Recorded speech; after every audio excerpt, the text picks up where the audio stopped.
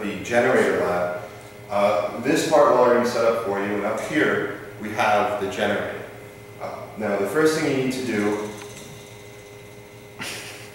to get the generator to work is you need to plug a resistor into it. And what we have is we have 100 ohm resistors that are embedded in this two-pronged doohickey. That's actually the technical term, doohickey. So what you do is you just go ahead, plug it in right there, nice and simple, right? And then you're going to take your Data Studio cables and connect them in there, like so. Then what we're going to do is we're going to take a hanger, which, bear in mind, weighs 5 grams, and we're going to put a mass on it.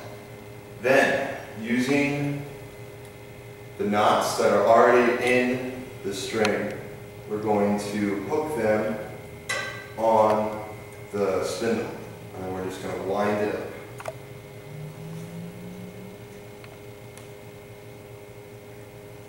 Like so. Now, we're going to position the stool with a foam pad on it.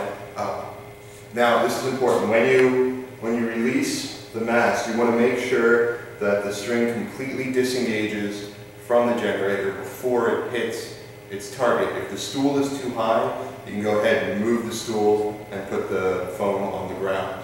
But please try and hit the foam because these things break all the time. Alright, so then all you need to do to finish the lab is you hit play on Data Studio and you release.